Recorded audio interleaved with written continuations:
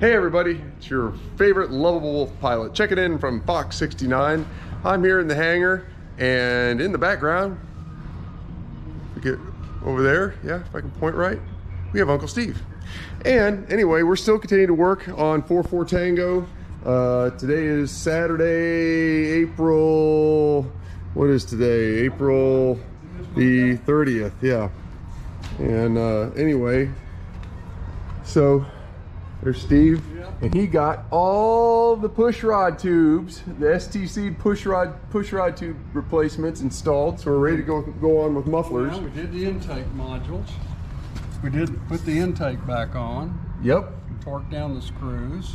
And then the next thing that goes on is the muffler. We got the mufflers nice and clean. Yep. Got those buffed off. God, guys, those guys, these. I can't tell you how smooth this is. This is like a baby's butt. I mean, this is incredible. And so... And then we'll put the probes in after we get the muffler. Well, we'll probably put the probes in first, then the mufflers, and then the wiring harness back in. Yep. And I cleaned up the auxiliary case face. Guys, you got to see this, folks. So the back of this GO 300 engine, you can see we got gears and stuff exposed. So this is all just cleaned, and that looks just about like the jug on the other side. I can point it out with the light, so if they can see that. And there's your main crank gear, your crankshaft.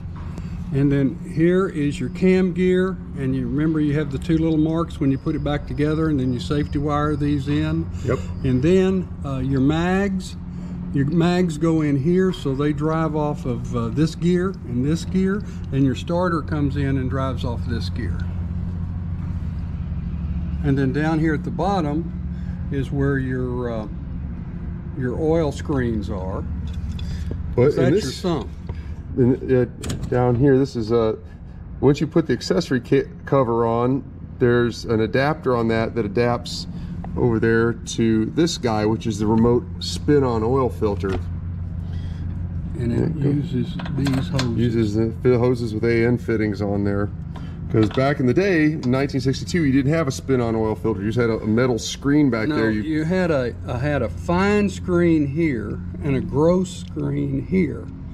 And that's all you had, and then you changed your oil every 25 hours. Now with the remote filter, you can change your oil up to 50 hours. So it doubled it. Yeah, so it doubled it, and it made it a little bit better. So that's pretty good.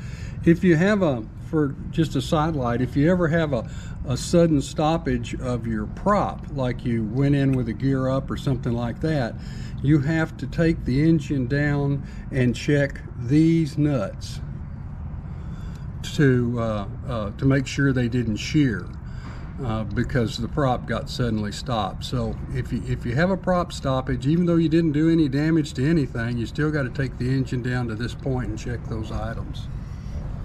And now if that ever happens, it'll be a lot easier, because we're doing the plain power alternator upgrade, getting rid of the big heavy beefcake generator and giving us some more current capability, so the charging system will be running at a lower duty cycle. Because if we're flying along VFR during the day, we don't have much lights on or anything, and just comm nav, GPS, and whatever. I mean, we're not going to be pulling more than 7 amps, 6 amps. And this guy gets changed out. Yep, we gotta say goodbye to that regulator, but that regulator is still good. There's somebody probably has an old mechanical regulator. That is a solid state regulator. This is good stuff, and there's absolutely nothing wrong with it. We thought there was initially, and if you go back to one of my prior videos, I was doing a pre-flight. I was about to go to fly to go get Brian Turner. That's what it was. And I got in here and I said, man, I sure hope this regulator doesn't give me problems. I touched all the wires, and I think it was the battery wire. I mean, I was wiggling it loosey-goosey all over the place, going, well, hell, that's the problem. So tighten that up, and we hit it with the proper Loctite. But all that's coming off. This is a wire. This is rated for the generator. This little scrawny sucker is not going to be big enough for the alternator, and we're gonna have to do some new custom wiring for that. Where's the big generator wire? So this is, so right here. No, the big generator wire. This is the big generator wire. Okay. And that goes up here to the armature terminal of the regulator. Then there's a battery terminal here that goes into the firewall, and I assume that goes down to the bus bar, because then you have another wire through the amp meter to the bus bar. Yeah, through the shunt. Yeah, through the voltage or the amp shunt. That's probably not even saying it right. And this guy right here goes over. This is your starter solenoid. But on this side of the starter solenoid, get close up on that. On this side of the starter solenoid, it's more like a terminal, a binding post, where a bunch of stuff that needs 12 volts can land for power. So, got a couple other little wires here that go and do different things, which we'll have to figure that out. There's going to be some fabrication and some rerouting here as part of this upgrade, and trying to figure out where we're going to put the 50 amp breakers. A lot bigger than the Clix-On, the little smaller form factor breakers. So we got to figure that out. But folks, we got all kinds of stuff. 44 Tango is getting some AV30s going on here. So we'll be able to unload a bunch of heavy, clunky mechanical instruments that don't really work very well. And ladies and gentlemen, let me unbox the hotness. Before I even start, first I got to show you old and busted. All right, ladies and gentlemen, do about 20 rips of these a day, you'll be buff. This is the old Delco generator. I almost called it an car from the 40s. God, this thing weighs a ton. It's incredible. Now we have, see, now I just showed you old and busted. Now let's show you new hotness. Oh, look, the thing is so light. Oh, look at this. It's got the gear on it and everything. And I don't know what the nuts, and the 3 nuts are on there. Okay. Wow, look at this. Oh, and there we go. Now that's the upgraded. I mean, look at that regulator. There's nothing to it. I mean, it's look, it's so cute. Oh, it's just cute. It's just so cute. So folks, what you're looking at here, you've seen this in prior videos. The starter, this is where the starter mounts, right here on these 2 deals.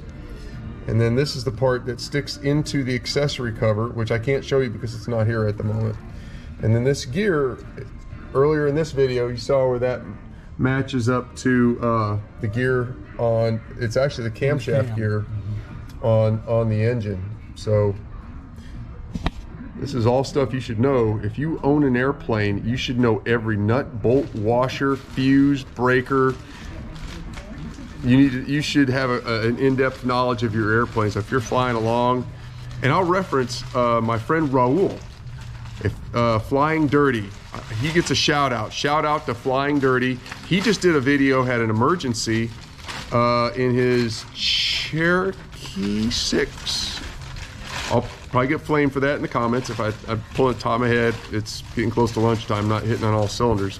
Anyway, his throttle friction froze up on his throttle cable, so he's jamming along at full power, and he had to not do a total spoiler it, but he had to do some stuff and get control of his emotions, and finally found a Leatherman in his emergency toolkit, which everyone should also have in their airplane, especially if you're flying cross country.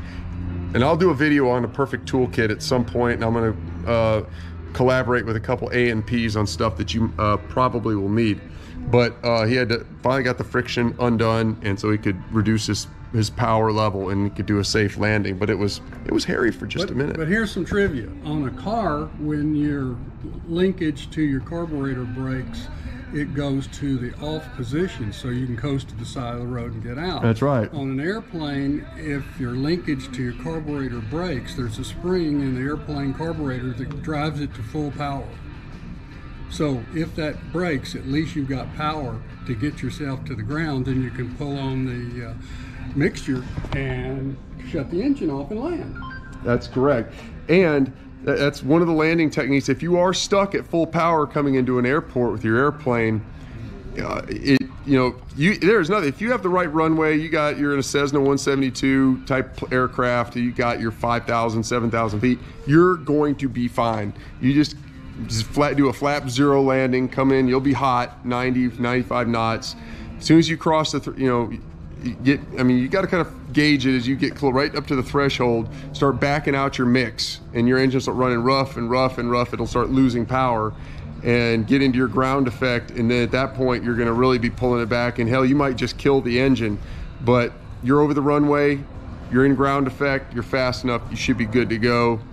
And then just get it stopped and tell tower, hey tower, I had a throttle, and you should have already declared emergency at this point, and they'll send a tug out or some guys to come push you off the runway.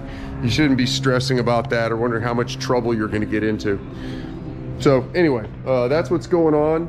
Also today, Wolf Pilot's doing some plumbing. Last weekend I got the toilet flushing, and this weekend I want to see if I can't make the sink work. Hey, we're back. Now we're putting the muffler on the left-hand side of the engine. This should be fun.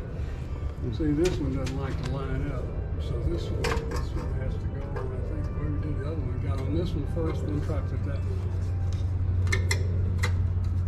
This curved one is the one we always. It was this one. That's good. Oh, just gentle torque, gentle torque, gentle torque. Yeah, that's it. These go all the way up. This one doesn't go all the way up. It's the same with that other one over there. This center one is down just a little bit. Can't do anything about it, but I guess we could have lubricated it. So we want to start with this end? Let's start with this one. Okay. Start with the obvious. Now on that side I had you had the nut on the smooth side, didn't you? Yes, I did, but I said that also the nuts were going I'd like them to go this way, but well, on the other side they're facing towards the prop. I know, but I'd like them to go that way if you can do it. Well, okay.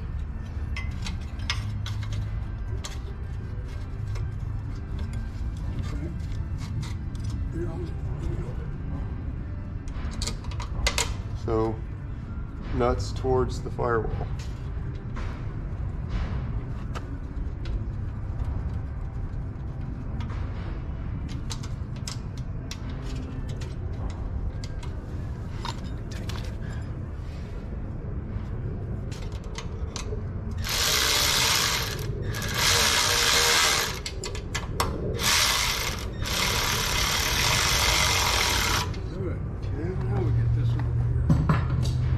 Good tools, things always go faster.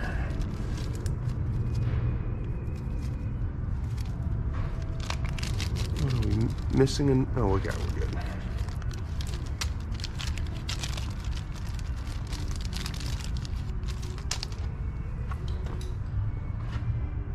So you had the smooth side on the right.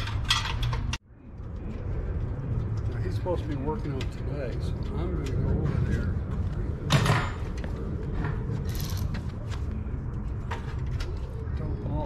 Done. I'm gonna pick it up anyway. It's not done. Put it on wet sandpaper. Well, if he's got the correct planer, then yeah, he does.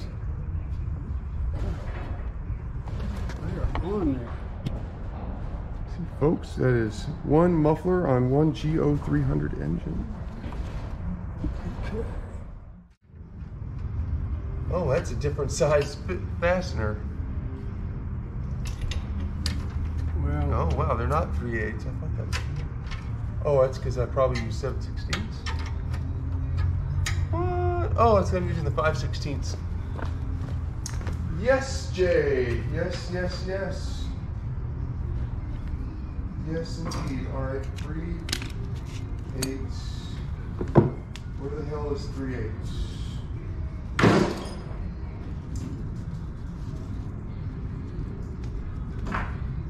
Once upon a time, there was a 3/8. I have no idea. See? That's 5/16.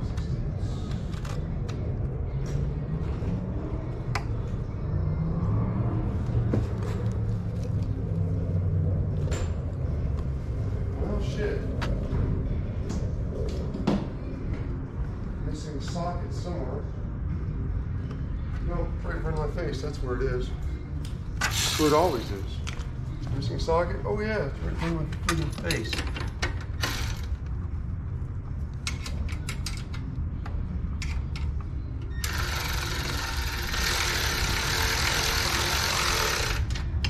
Perfect.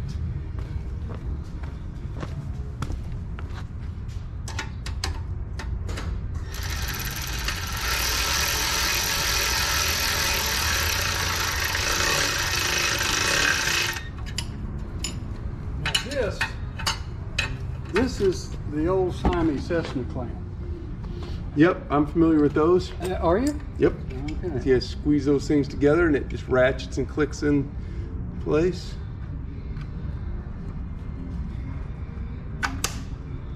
Yep, just like that. 2 clicks and she's done. Yeah. Well, I left one on just for the fun of it. That's what used to be on everything.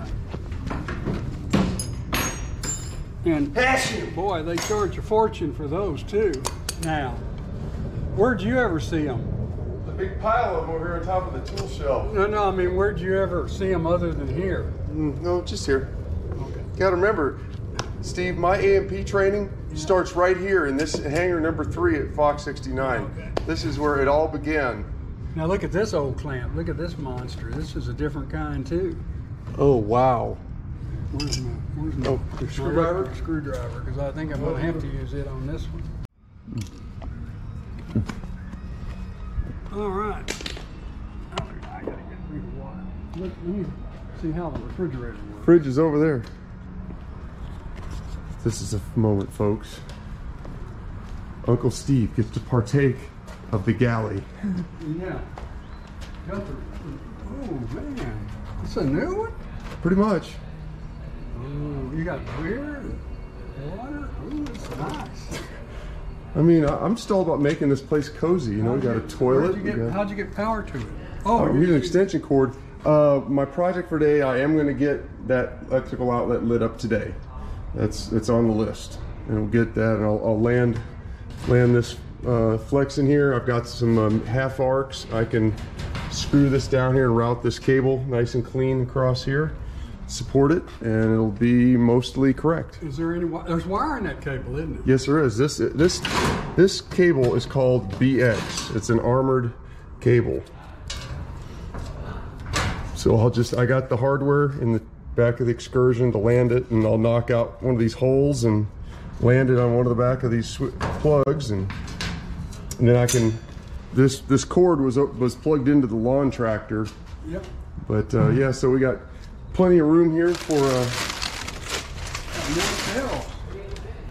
more shelves. 45 bucks.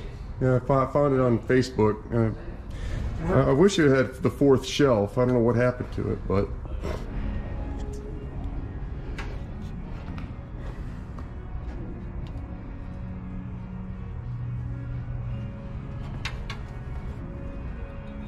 folks, as you can see, we are. I blew these out with brake cleaner.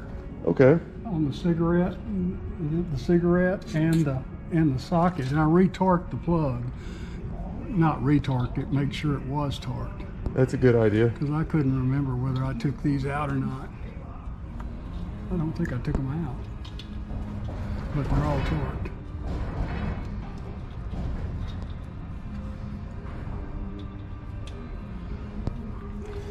So folks, we've got some scat plumbing connected. Got all the spark plug hangers, but actually modified this one, made it a little bit shorter. Actually, probably could have made it a smidge, half an inch longer to keep it, you know, in a line here. But anyway, whatever. It is what it is. Let's get this stuff. Get to the fun part of the wiring here eventually, but mufflers are on. And kind of working on the other hanger project at the same time, getting plumbing going back here. I don't have everything I need to get the high pressure manifold that feeds the toilet, the sink, and I got to buy a valve to fit in that hole to run the garden hose, and I can hang the garden hose stuff up here. Got the sink screwed to the wall. Got 2 screws there, so this bad boy's not going anywhere. Mr. Toilet, he's flushing, looking good. The other project on today's schedule, got this electrical outlet over here, and I need to wire it with BX cable over to this mess of electrical stuff over here. So after we get done with that, we come over here to the flammable liquids container cabinet. Yes, we have refreshments. Good times. Good times in the hangar. It's not always about flying. Sometimes it's about toilets. Well, folks, it's beer 30. It's time to wrap up everything in the hangar. Got final stuff done on the engine. Spark plugs all installed and torqued. Plug wires torqued. What else we got done here? Mufflers. We still got to figure out the wiring for the generator or alternator. I had my little side project. Ran some AC power here. We're using BX cable over to our beer fridge, terminated into a duplex receptacle. And make a parting shot here. Something. It shows you how little the engine is. That's the power plant right there. The big old space is just all auxiliary parts. Now, it looks like there's a lot of room to work on until you put all the stuff in there, and then there's nothing left. And there's the carve out for the generator. That notch down there is for the generator. Yep, and the alternator goes on. That won't even. There'll be just vacant space. The alternator. That's good. So then you could get in here and actually put air. Carbon dioxide, right? Well, argon? Nitrogen. Nitrogen. That's it for today. Tomorrow we'll be back. Probably got the accessory cover went and picked up from the machine shop. It's done. Let's see here. Yeah, it wraps up today. Hopefully I'll go live with this. I've got a couple of videos in the editor. I keep jumping between videos trying to get them finished up and get them dropped out there, but including a video I want to talk about Trent Palmer and doing maybe a Trevor Jacob video and FAA and all this stuff. I'm working on a story behind the scenes on that. Make my debut, maybe see if I can't. Let's make a run for 2,000 subscribers by Christmas. How about that? That'd be cool. Anyway, folks, it's been a great day. I got some footage here and a little bit of footage of us working. The rest of us time we're just sitting there swearing. We got to check out the fridge. Got Uncle Steve saying sayonara, finishing up my beer, and I'm gonna hit the road. So we'll see you tomorrow.